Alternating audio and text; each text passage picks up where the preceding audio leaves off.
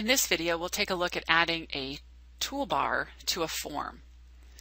Now, when I run this program, I'll see that there is indeed a toolbar that is different buttons bound to different actions in the program.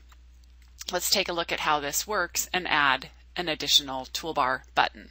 I'm going to go ahead and open the form, and I'm going to come over to the toolbar section, and this toolbar section for the form will show me a list of the various options in the toolbar itself. Now, if I look at the properties for each of those options, I will see that the name attribute is bound to the name of the action that I want this toolbar button to be associated with.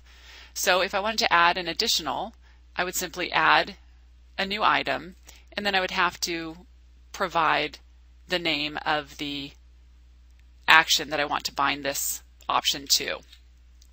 And I could use the predefined action close. And now when I save my program, compile my file, and rerun the program, I can see my new toolbar item there.